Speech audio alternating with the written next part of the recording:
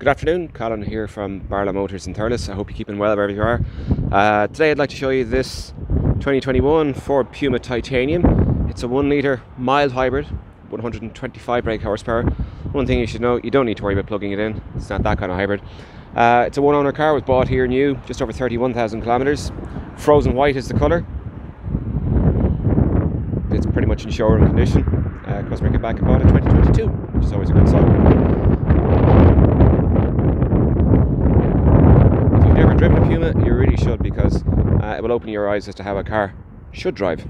And that's a kind of a Ford DNA thing, because they all have an agility on the road, but an ability to deliver ride comfort and a feeling of solidity as well.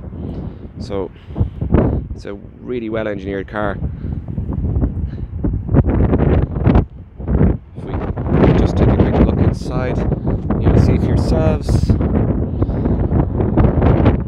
Bit of shadow on the seat. Anyway, what I should point out is that this car has got massage function for seats in the front, which is no longer available. There's also a wireless charging pad down there. Sat nav through the 8-inch touchscreen, but there is Apple CarPlay and Android Auto as well.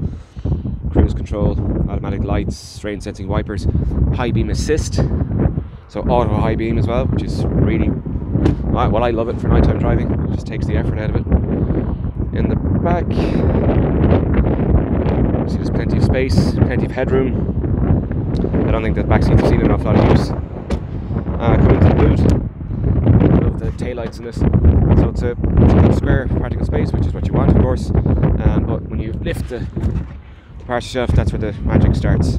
We have the mega box down there, so it's underfloor storage, and that's what it's made for. So it gives you a lot more options in terms of storage, and you can drop the boot floor then as well. So